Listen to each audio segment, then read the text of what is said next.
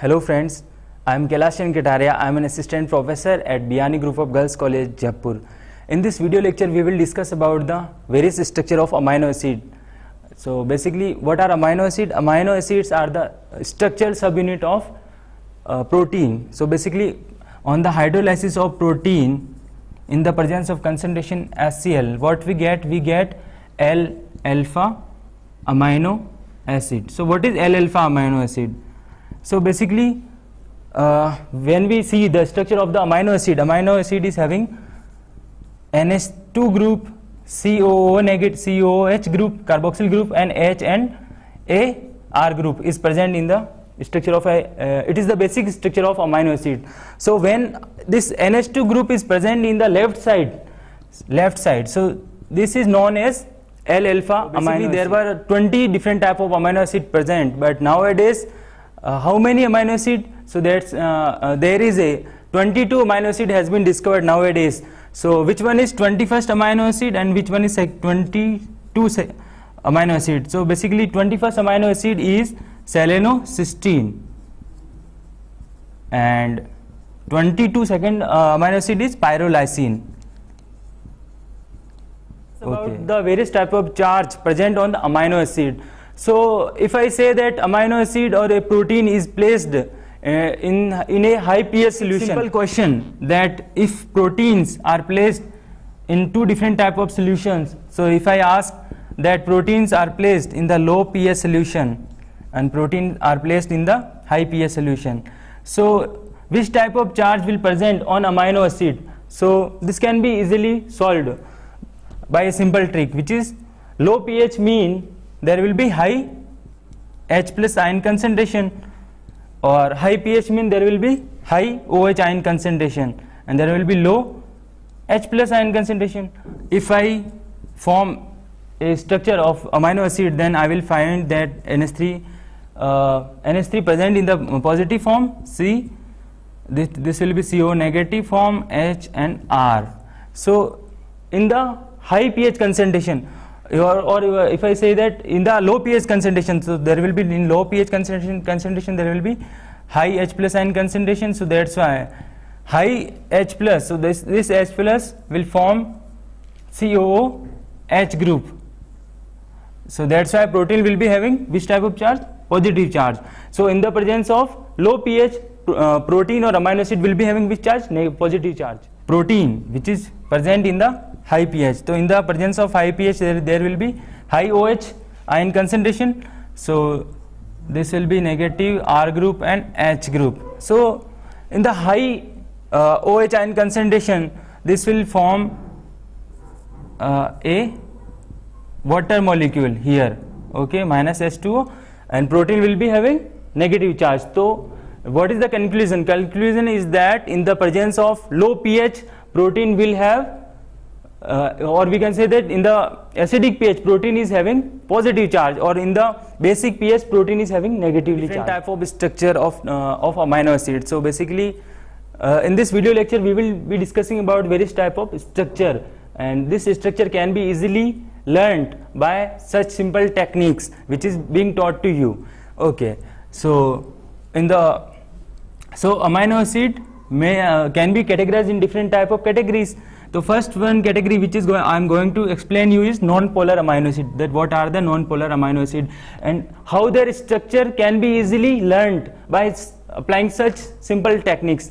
So first of all, okay, what will be the basic structure of amino acid? The basic structure of amino acid will be having NH3, C, H group, a R group, and a CO negative group. So okay, what are the non-polar amino acid?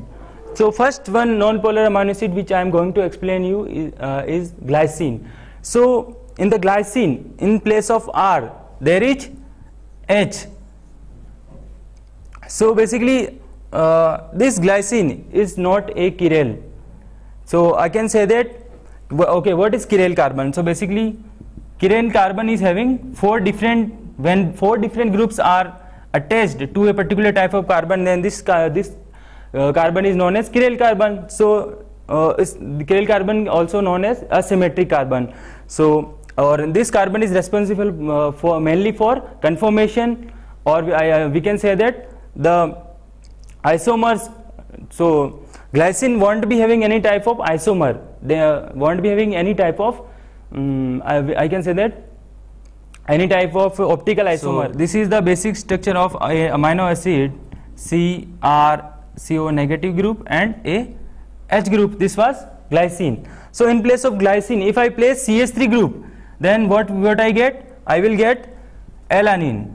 So by just applying simple technique, I have formed alanine. Okay. Now if I replace this H group, this both hydrogen valency with 2 CH3 group, then what I get? I will get leucine. This I will get valine. So this is the valine. Okay. This is the structure of valine. If I place a CH2 group, then what I get? This is the structure of leucine. So this is the by just simple modification or by just applying simple tricks, we can easily learn different type of structure, 20 different type of structure of amino acid.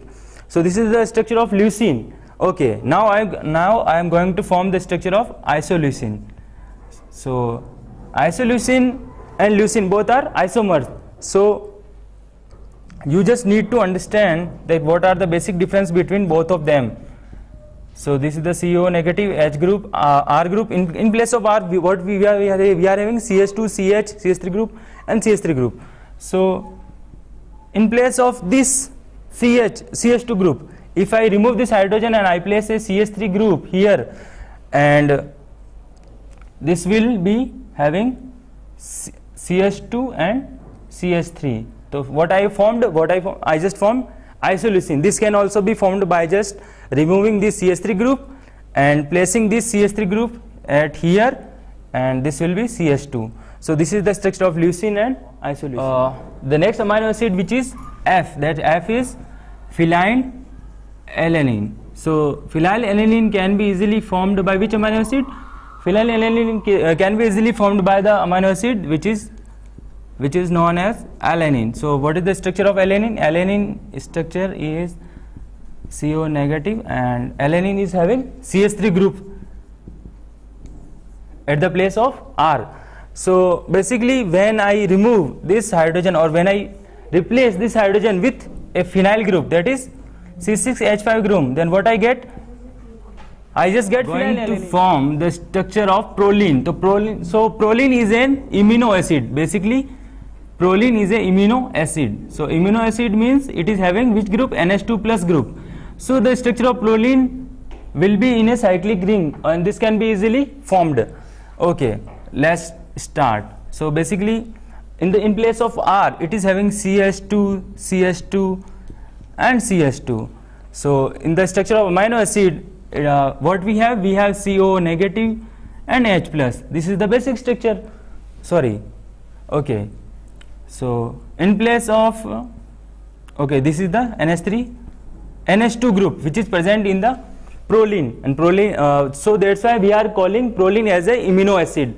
So this is the structure of Prolene, but I need to make a cycle, so that's why I will remove it and I will join it here, and what I get? I just get structure of methionine.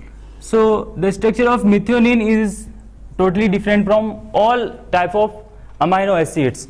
So the structure of methionine is NH3 plus CO negative H, and in place of R in the methionine we have CH2 group, S and CH3. Tryptophan. So basically the structure of tryptophan is having NH3 plus group, CH, and this will be CO negative, and in place of R group it is having CH2, and we have to form two cyclic different type of rings. So first ring is 5 membrane ring, and you need to make the second ring is which will be having 6 member. Okay, so this is the structure of tryptophan. Okay, where you need to place C double bond CH and NH, and this will be having, so this is the structure of, basically this is the structure of tryptophan. Okay, so what are the trick that how can you easily just learn the all type of non-polar amino acid? So this can be easily learned by a simple technique which is GAVLI, Gavli, and the second one is double PMT. Yani you have heard about PMT, but this is the double PMT. So this is the glycine, alanine, valine, leucine, isoleucine, Prolene, phenylalanine, methionine, and the last one is tryptophan. So by just knowing this simple technique, you will be able to know that all the structure of non-polar amino acid. So thank you for watching this videos.